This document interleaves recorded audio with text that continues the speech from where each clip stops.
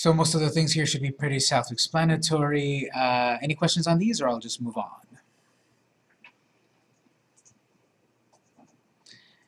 Okay, so the thing about Facebook, if we go back to page, is that we have the ability to post content just like a regular user.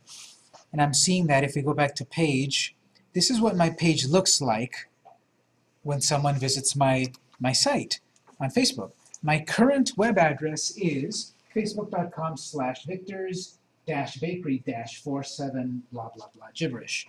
I want simply facebook.com/victorsbakery. You should have noticed that inside of that about screen there is a spot there, Facebook web address. That's where you set your address up at the top so that it's a nice short name. The problem is, and I never get a straight answer out of them, sometimes you're able to claim the name right away, and sometimes mine says I need 25 fans before I can claim a name. And sometimes I see that it says you need 30 fans to claim that name. So I don't know what the true answer is. I remember it was 30 for a long time, and then someone said, oh, they finally took it away. You don't need a limit anymore. And now it's still there? I don't know. Yeah, they did take it away, then they brought it back. So Facebook gives and Facebook takes.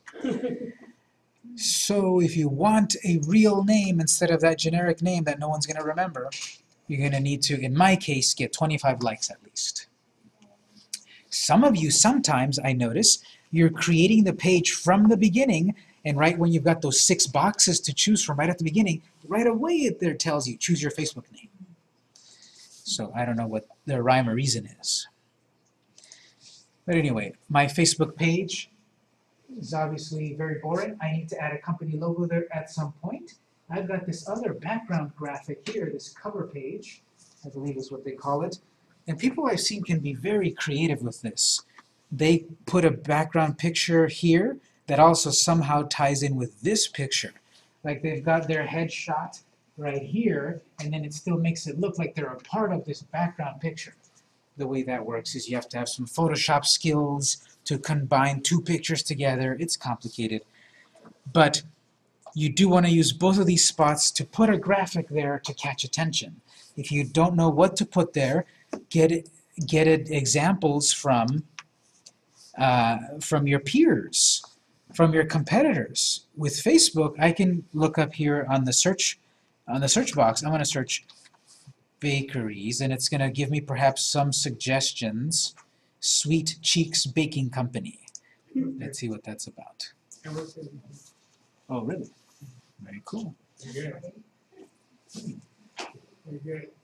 She worked for Bill Clinton. She was Bill Clinton's pastry chef. Oh, really? And so you're looking at the competition, perhaps? Very cool photo that I want to emulate, and then the name of the company and such. So I'm just going to choose some random, let's see, what's a big famous, like, cookie company, bakery company? Mrs. Fields, yeah. Mrs. Fields. Okay, there you go. So they've got their logo, the graphic. So check out the competition to get the idea of how you should brand yourself and what to post. We'll look at what to post in a moment. We're still getting there. But I'm going to go back to my home screen. You can either click home or click your logo. Home is where you're going to see your latest posts and such, but home, but the name of your business is where I'm at. I'm going to set a logo at some point. I'm going to set a cover image. And this is new here. Create call to action. CTA. You hear that all the time in marketing. CTA, call to action. Something that calls to people to take an action. Something that causes an action, a result. So if you experiment with this, if you click Create Call to Action, add a button to your page that takes people directly to your website or app. Wow.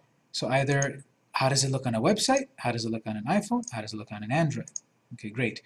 Choose a button. Do you want it to say Contact Us, Book Now, Call Now, Use App, Play Game? It doesn't let you do everything. It doesn't let you say something like donate now. Well, maybe if you've got the charity option turned on. It doesn't let me do something like check this out. I want to use that terminology. It doesn't let me. I'm limited to these particular calls to action, calls to actions, and probably they will add more as time goes on. But currently it says contact us, call now, book now. It doesn't actually say visit our site, book now, call now. If I've got contact us, though, it still says, okay, send them to your contact form on your website. Call now, phone number. Book now, just a website. So some of them are going to be like, here, send us a message. That's a way right there also to give people right away a way to send you, your business, a message, private message. Use app. Let's say you've got book now and a website, but it's also a link to an app. You've got an app on the App Store or iPhone Store, whatever. You can put those links there. It's more advanced.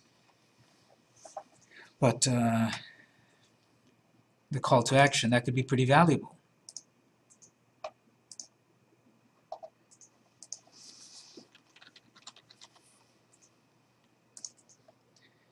And so now there's going to be a button. In my case, for example, it says contact us. It could be book now. It could be download the app, whatever, within reason, within the particular options. You can test your button if it worked. We'll be seeing this terminology promote or boost many times. I'll get to that. View insights. How well is this working? Are people clicking on it? Who are the people that are clicking on it? The time of day. All of that stuff. You can edit it. You can delete it.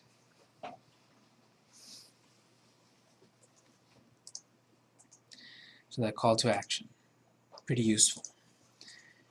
You can share the page, and that usually means share it to my friends. If I click that, share on my own timeline, friends timeline, in a group, private message, I'm letting people know about this page, especially if it's brand new. I need those 25 likes. Maybe 25 of my friends can give me a like, and I can then claim that name.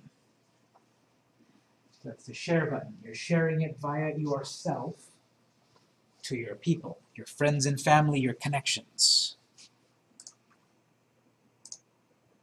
So will that show us coming from Victor's Bakery when you do that, or will it show us coming from your name? It'll show coming from your name, because that's what the option says right here. Share it on my own timeline. So it'll say, Victor shared this.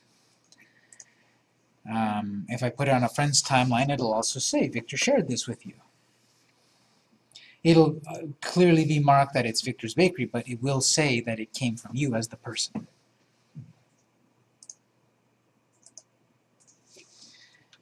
Right now I'm looking at my page as myself as a manager, but I can look at it. How does it look like for a visitor, a brand new person visiting my site for the first time and such? Invite friends, suggest page. Invite friends is very similar to share, but I'm sending it directly to the people that I know. Maybe I can click on 25 friends here and they'll give me a like. So that's not, so doing it that way, inviting friends, is not going to put it on your timeline. It's going to send people that request privately, please like my page.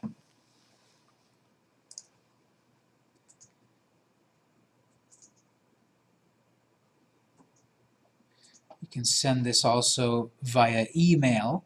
If you connect your Hotmail or your Gmail or iCloud or whatever, if you connect your Facebook with one of these services, this can send an email to those people to say, like our page on Facebook.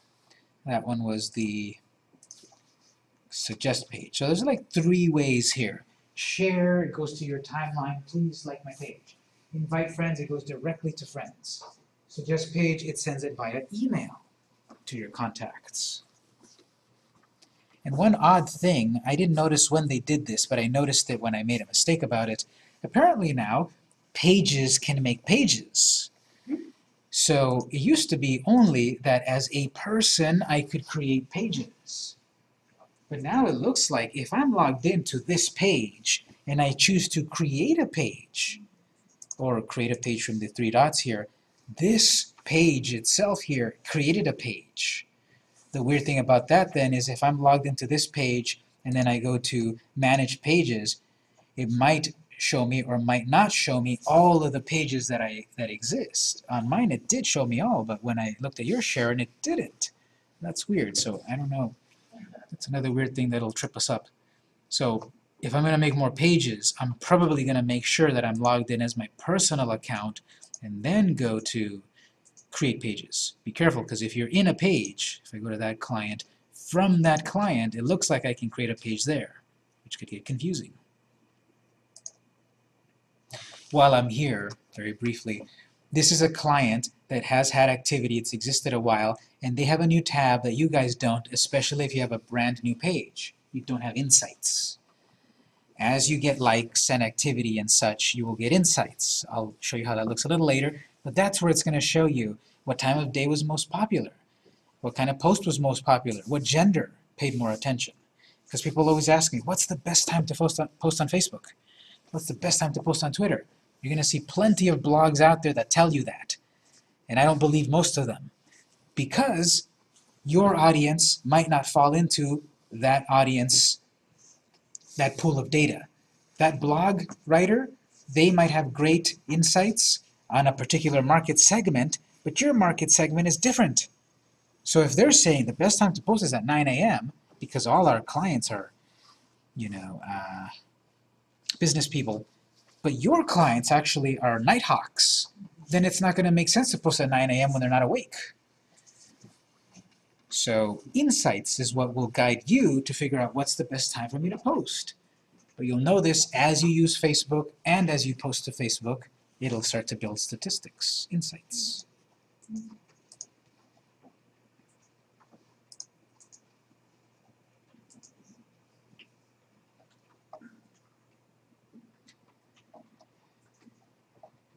So there's different buttons we've looked at, timeline, there's about, there's photos, all photos that you've uploaded will be listed there. Likes, this page can also like pages. As I run this page, Victor's Bakery, I can also look up other pages such as Mrs. Fields.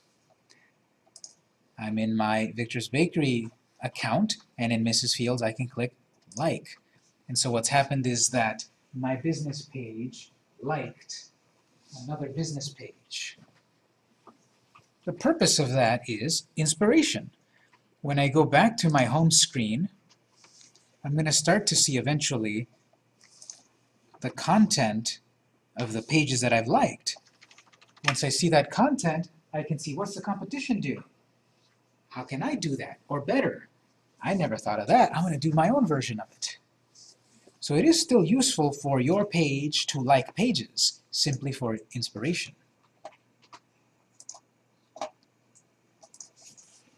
Let's check out Nestly.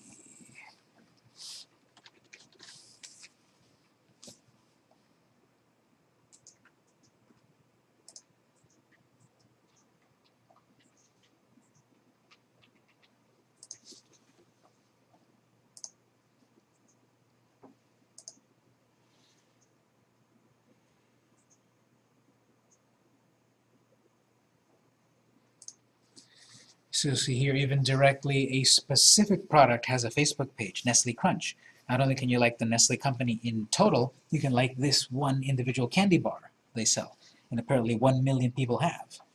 So I'll add mine there. The point of that then is I can see it here or at my timeline. I can see what they're posting. Now obviously I can't compete with the limited edition Peanuts movie Bunch of Crunch, but maybe I have an idea like that. That gives me an idea to maybe draw something or photograph something like that with my product. Obviously, I'm not saying take this photo and put your product into it. I'm just saying this idea is for you to look at the competition and see what they're doing, and then perhaps you can do something similar. And it looks like people here, it looks like they have their option that people can post onto the page. It doesn't And their comments. sorry, it doesn't allow you to create the page from the page. I'm doing it and it tells you that you go back to the original. Oh, okay. It's good to know. Sorry. So we're seeing people, Haley Ford the only Halloween candy I bought this year. And Nestle themselves replied, that's what we like to hear. Thanks for being a fan. So they seem to allow posts, and they probably moderate the bad ones. They take out the negative stuff so that everything looks positive. And that's something that you can do on your Facebook because it's your Facebook, within reason.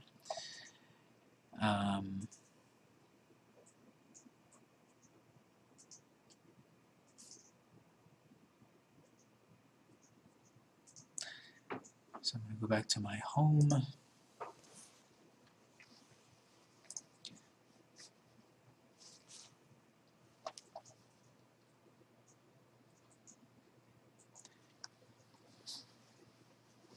Okay, so this is our practice page. What I'm going to do is practice posting some content. I went back to my company page, so I clicked on the name of my page. And it took me back here, and it says share a status, just like I can do on personal. I can share a status, photo or video, or a few things that are not available to regular people, as we'll see. And at the top right corner, apparently here, this is posting as Victor's Bakery. This is how, supposedly, you can post as a person or as the business. But it doesn't really do anything because I know that I'm in the business. If I'm as my personal self and I'm about to post here, I have to be careful if I'm posting as the business or personal. So if I click to add status, I can write something like excited to finally be on Facebook. Yes, there's a misspelling there, but let's say I didn't notice it. I can go back and edit my posts. Unlike Twitter, you cannot edit your tweets. Google Plus and Facebook, I can go back to edit my posts. It used to be on Facebook that they gave you a very short amount of time to go back and edit it. It was less than a day. I think it was like, you can only go back to edit your post within 15 minutes. And now I believe you can go back to a post you made a year ago and still edit it for some reason. So I can add text. I can add a link. If I have a web address, I can also add it here. I'm just going to add one, but let's say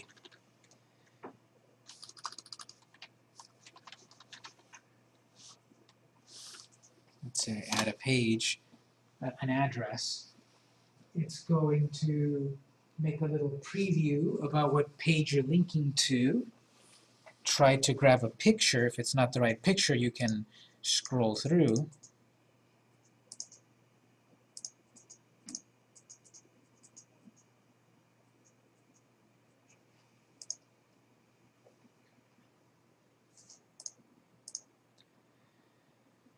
So for me, it saw 3 pictures and it said, would you like to add these 3 pictures? So this is something I hadn't seen before. It looks like you can, if you add a web address, and there's multiple pictures, it'll create a sort of album of pictures that it finds for you.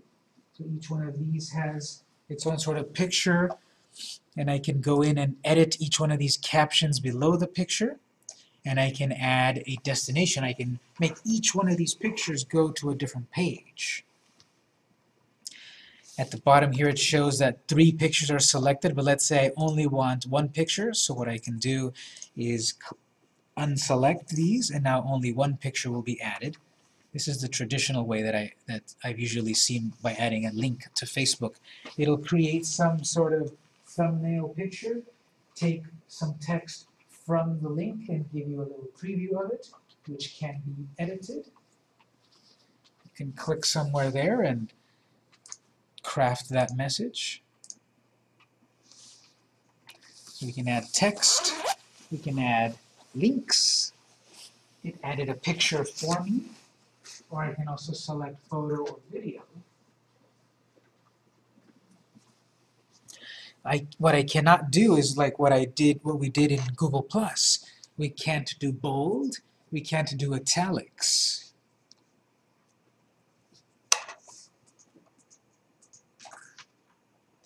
There's a lot of options that I'll mention, but I'll go through them in a moment. I'm just going to post something. You know, that's not so different. You probably had experience in posting stuff, but I'm just going to post this. And again, think about it in terms of who cares, literally. Why would a person like that post? Why would a person like your page? Why would they follow you? Post stuff that entices people to like your page, like your comment, share your posts, comment on your posts. I'm just going to post something for whatever. I'm going to publish, because this also applies like the other networks. You want to post some stuff before trying to get followers. I'll talk about getting followers, of course, just a moment. But I posted something, I made a mistake, I misspelled something. I have this little triangle, like a little dog-eared page in the corner of a post where I can go back to edit the post. Change the date I posted it, edit post, more options, hide it, delete it, smart translations, pin to top. That's like when we talk about Twitter. I'm constantly tweeting, but let's say there was a tweet that I really want people to see often. I can pin it to the top of my profile on Twitter. Same thing here on Facebook. I can pin this, and when someone visits my page, they will always see this first. See how it's got this little bookmark. It's not a pin, it's a bookmark. Why didn't they put a pin? But you can only have one at a time pinned. Unpin that.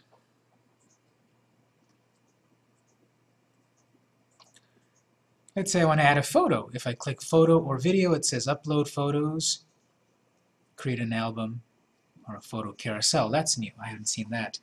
So this is like a side-scrolling album, a little more modern. Sounds cool. So I can either upload photos or videos. If you have any to upload, you can simply click on that option and it'll open up to select. They did, yeah. It seems new. I'm just going to select a picture. We can add text. Meet our new mascot, Carrie the koala. Just because I've added a picture doesn't mean that's the only thing. I can also add a link if I simply type in my address or copy and paste. victor.com/about/Carrie. It won't create the preview because we've already used it up for the picture. So it's sort of either or sometimes. If I add a link, the picture, I might want a different picture. If I add a picture, the link might not activate the picture. Yes? I just did it right now in the settings. You know how when you first start making your page, you have a choice to choose your target audience? In the settings, there's an option also, so you can choose a target audience for each post. Mm-hmm. What are you going to do about the boost post? Well, let me answer that one moment. Yeah, you can go back into the settings, and per post I can set an audience. The reason I didn't do it is because I'm going to talk about boosting posts, which I think is more accurate. So I'll mention boost posting just a moment. So I'm adding text, I'm adding a link, I'm adding a picture. Okay, other things that I can add to it, I can apparently also add a feeling. So I can click that little thing there, and I said, I'm also feeling this, or watching this, or celebrating, or eating, or whatever. So that's another way to perhaps reach your audience, because then they can feel excited too, I guess. So this is just to put a personal face on your content, so you can add emotions. What's that? How do you put the blue inside? So there's a little smiley right there. You click on that, and then all of the emotions are right there. You say, I don't want that one. I can go to something else, like watching CNN. No, I'm not watching that. I'm watching Spectre. There we go. I'm watching Spectre.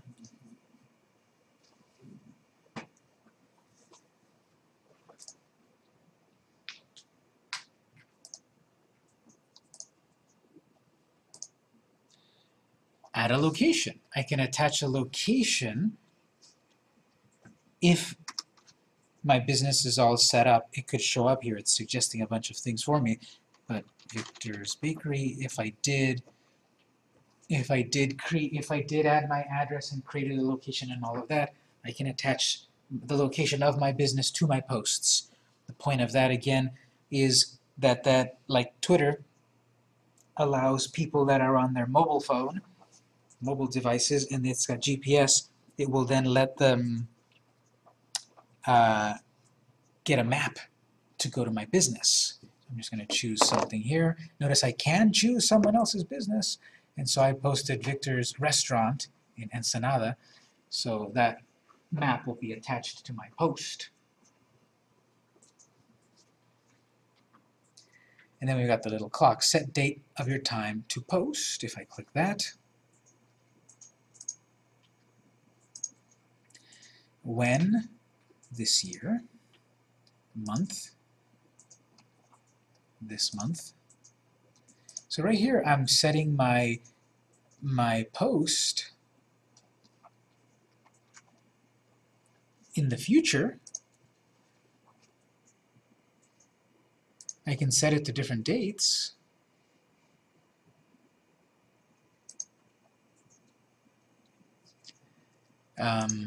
So that way I can, I'm going to say this will show up at 10 p.m. tonight. Maybe I don't want to do it right now. I want it to show at that time later on tonight. So I can set this up in advance. Instead of being changed to the computer all week long, I can set this on the weekend and it will automatically post on Wednesday. That way I have other things to do and this posted on Wednesday.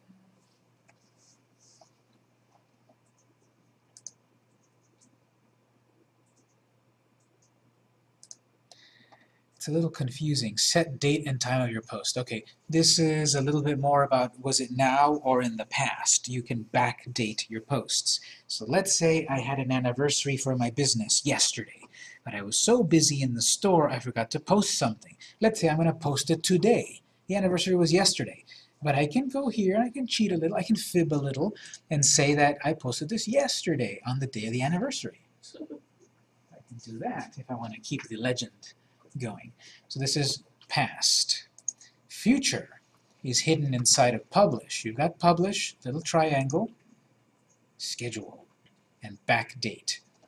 So if I schedule it, here's where I have more control. This is what I was looking for.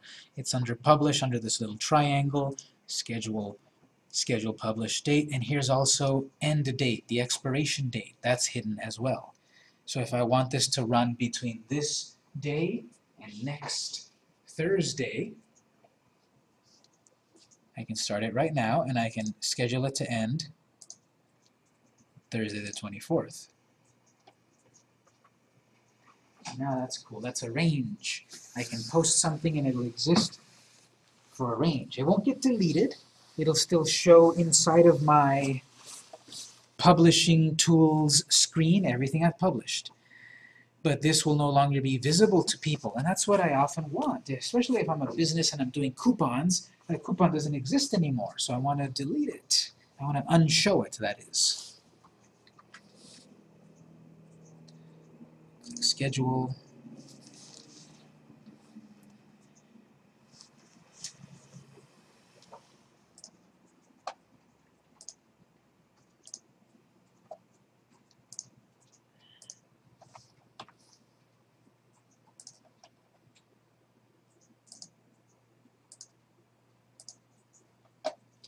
Click that, and then it's going to show me here one scheduled post, and I can always go back to all my scheduled posts and publishing tools.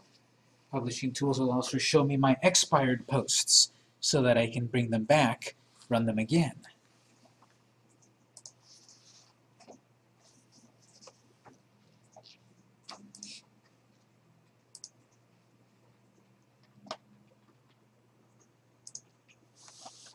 Another kind of thing that I can post are events or milestones. If I click there, there's also note. Sometimes I see another one called offers. But I've got event, milestone, and note. An event is a bit complicated, but this is to set up something that's going to happen at a certain date and time. I'm not going to go into it too much. You can explore it. It's pretty self-explanatory. If you select event, it'll tell you to fill in all of this stuff. What's the picture for this event, date and time, is at a location, What kind of category to get found? Can anyone post on it or moderate it and publish it? So I'm not going to go into it, but it's kind of cool. You can set up events for people to be alerted to it. Are you going? Bringing a friend? It could be real events, virtual events. That could be good for building buzz. Like, let's say at the end of the month I'm going to have a sale. So throughout the month I'm peppering in posts that says, don't forget our sale at the end of the month. And I create an event for it, so that there's this goal that people keep seeing. It's coming, this event is happening, the sale at the end of the month. Milestone is similar to the other kinds of posts, but here it's sort of like a really big, look at me, we accomplished something. If I add a milestone, I can add a title, a location, optional, when did it happen, a little text about it, add photos. And it shows up like some other of the posts, but it kind of looks a little different because it's got a flag and stuff. And this is simply like, we reached 100 likes today, milestone. We sold our 1,000th cupcake, milestone.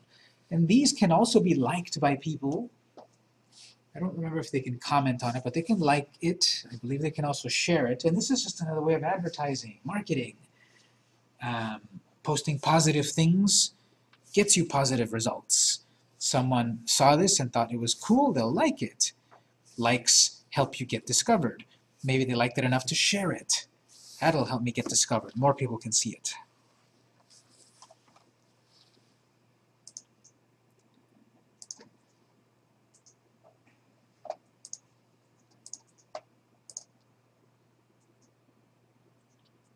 And so the types of content that we can post here are like every other network, but it's got extra things. And I haven't looked at Note, actually. What's Note? Click or drag to add a photo, title, write something. It kind of looks blog-ish. It kind of looks like Facebook is trying to do blogging here. Title, my first note.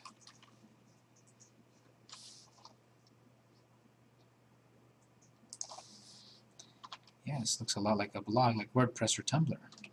I am writing my first blog. Oops. I mean note. And it looks like I can add a photo. Looks like I can add a little bit of larger and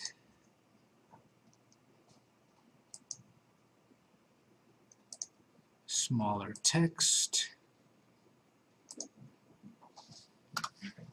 So that's interesting. I hadn't seen this, so Facebook changes. Add a heading there, larger text. Publish it.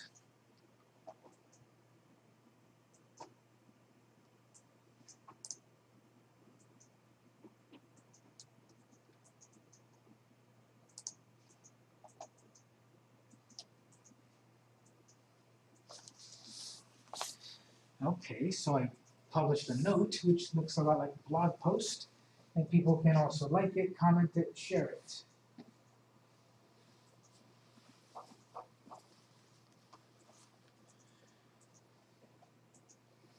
Well, if we know the basic nuts and bolts of Facebook, how to get around on different screens and settings and what to post, let's say I'm posting great stuff. We've already looked at 2 social networks, so you should already be getting ideas of what to post.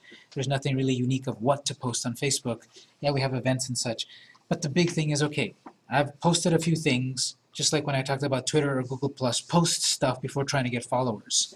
Right now, followers in Facebook are likes. I've got 1 like, myself.